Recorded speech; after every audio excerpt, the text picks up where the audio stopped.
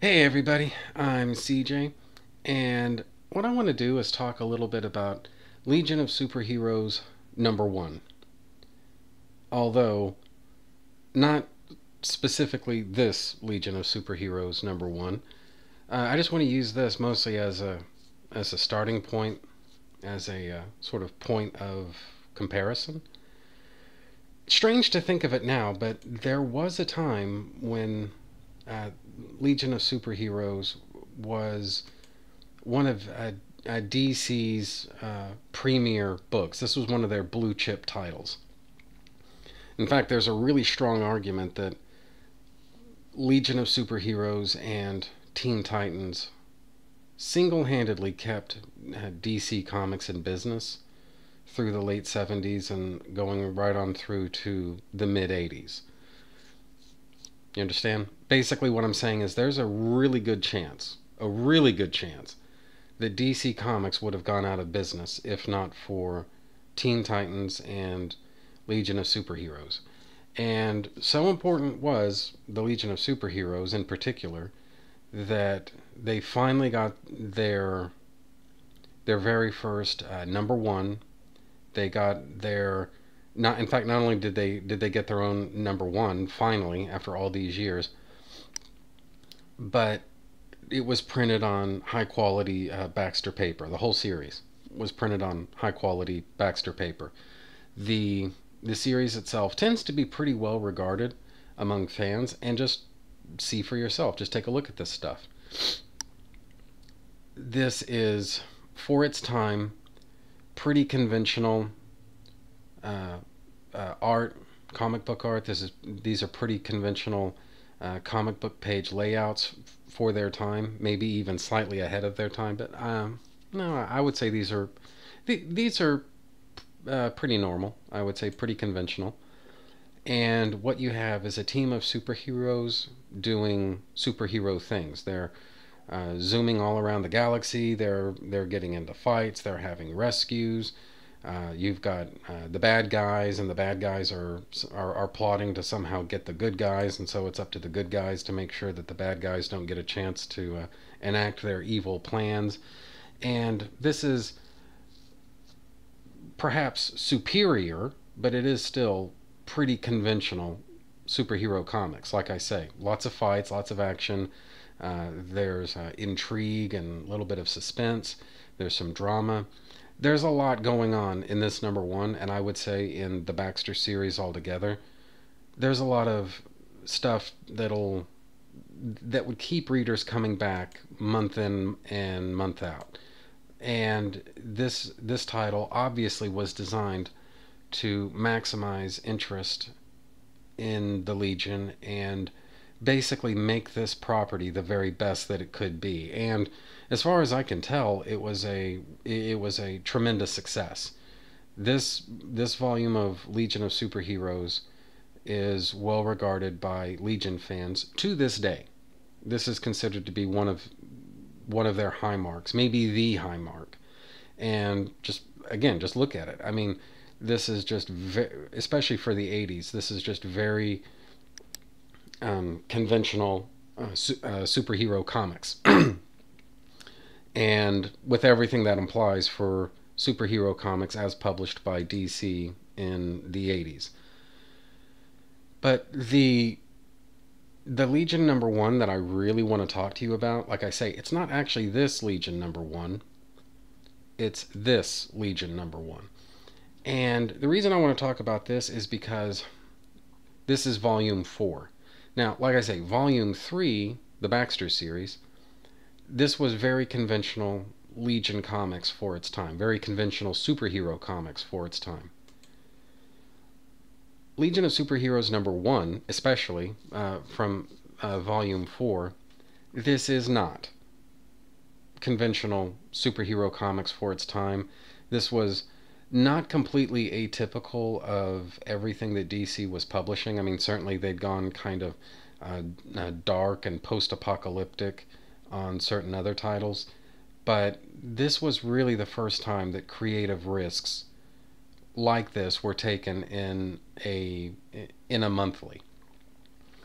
And the basic the basic concept behind uh, Legion of Superheroes Volume 4, Number 1. This series is kind of nicknamed the 5 Years Later series, even though the official storyline called 5 Years Later. I think it only runs for like 11 or 12 issues, and then after that, you gradually start getting more and more back into mainstream, conventional Legion of Superheroes types of stories. You know, very conventional superhero types of stories, and but not from the jump. You know, when this series started, you this was basically a tremendous creative risk on the part of DC. They basically brought the Legion low.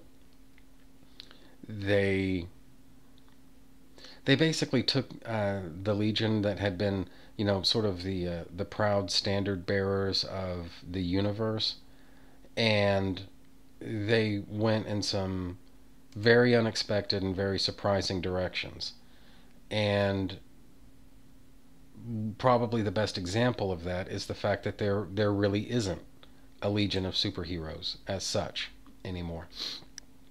The first few pages, the first few pages explain what it was that happened, what was going on with the Legion, and it very much gives the idea that the Legion of Superheroes, at least in this issue, the Legion is very much a thing of the past. The Legion no longer exists. There is no more. There is no more team. The former members are scattered literally all across the. They're scattered all across the galaxy, and during the 5 year gap, it gets implied right here that there was some kind of a war. Whatever this war was, it involved a cause, and this is just very much a sort of post. I can't say post-apocalyptic, but this is. There's a word, and I'm not thinking of it, but maybe dystopic. But this is basically you get the idea that Cause's home planet is. It's basically like what Berlin was in the 1950s, where you have all these different foreign powers that are occupying it, and eventually it would come down to only two foreign powers occupying it, but it was still occupied, and that's kind of what we're seeing here um, on Cause's home world, uh, where as sort of the capital city of Brawl, that this is where the enemy has really set up camp and their occupation zones. There's a lot of rebuilding that has just never taken place, and so a lot of the damage from the war with Imsk is it's never been repaired. And the reason I want to draw your attention to all of this is basically just to kind of rhetorically ask, with just look at the number of creative risks that have been taken with the Legion of Superheroes. You don't even really see them in costume, I think, for the first uh, it's hard to remember, maybe 13 or 14 issues. I want to say it's at least that long before you start seeing the trademark Legion of Superheroes costumes come back. It's got this kind of darker, grittier type of setting and style. And ask yourself, you know, how likely is DC Comics to take creative risks and chances like this today? And I guess with an eye on the future, how likely are they to take risks like this in, say, 2 years from now, if they're even still around? How likely are they to take risks like this?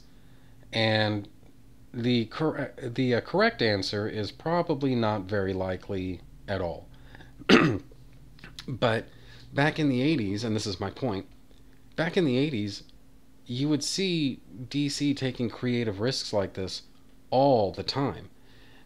You had things like Frank Miller's Dark Knight, where Frank Miller really could have broken Batman. I mean, he could have broken Batman beyond repair. Now, that's not what happened, but it is what could have happened. Watchmen, same thing. Watchmen was a massive financial and creative risk.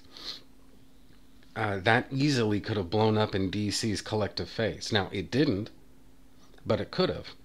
And the reason I want to draw your attention to the Legion of Superheroes is just, number one, I'm a major Legion of Superheroes fan, and number two,